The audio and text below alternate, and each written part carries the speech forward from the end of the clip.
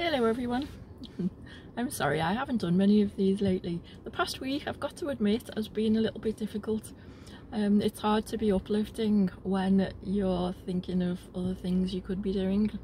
And at the moment we should be in Disney World on a holiday of a lifetime with my grandchildren, and I haven't seen them for 7 weeks, so yeah, I need some boosting comments from you lot. I think I'm sat here in my car because I still don't believe that staying alert is the most ridiculous thing I've ever heard from our government. And I'm trying not to be political, but I'm going to just trust my own instinct, and I'm having a cup of coffee from the Paddington mug that my grandchildren bought me on a holiday in Center Parc last year when it was birthday time.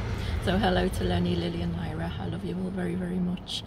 And I've brought you to a house with a Disney connection, would you believe?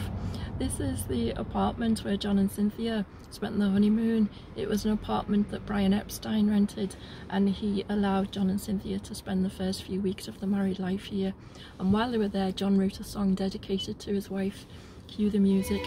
Because he couldn't tell anybody he was married, Brian didn't think it was appropriate to know that one of the Beatles was a married man with responsibilities, so they kept it secret. So have a little listen now. Want to know a secret?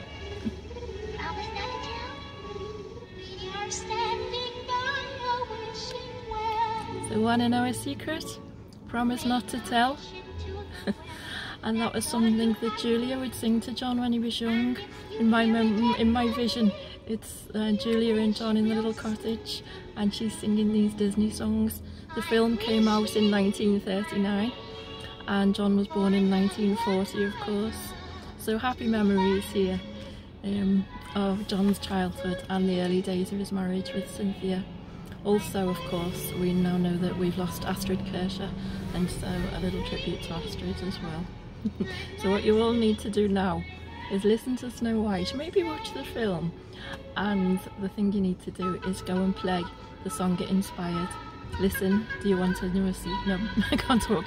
Listen, do you want to know a secret? Blast it out and think about number 36 Falconer Street, the home of both Brian Epstein and John and Cynthia. I'm wishing for the ones I love. I'll have to go. Bye everyone.